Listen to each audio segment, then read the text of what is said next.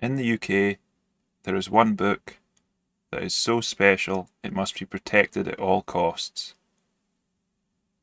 I'm talking, of course, about the Quran.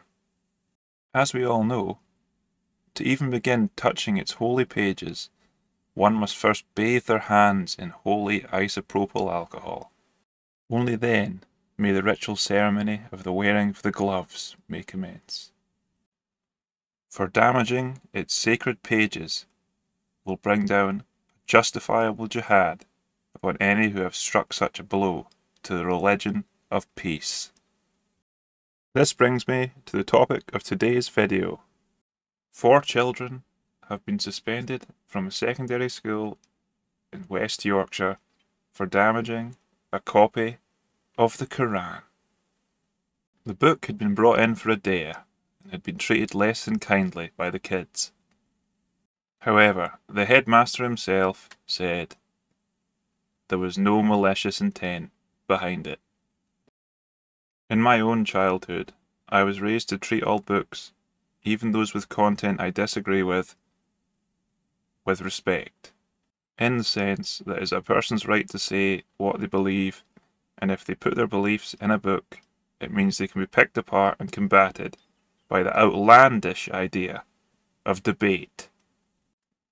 For after all, this is a free country still, isn't it? In any fully functioning democratic society, the pupils would simply be punished under the remit of the school system, and everyone would move on. But no, this concerns the religion of peace. The police must become involved. I'm sure if a Bible was scratched and a bit battered, they would come skulking around as well, wouldn't they? What's that? No? You don't think so? Ah, that's right. Only one religion matters in the UK now.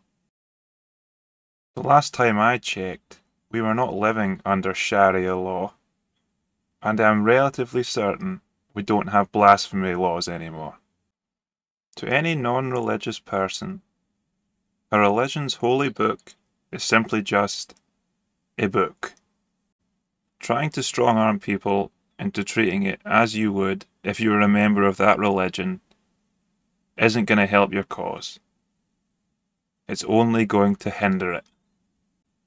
At the end of the day, your feelings on any specific book do not matter. If your religion cannot stand up against mockery or criticism, it just goes to show how pathetic it really is.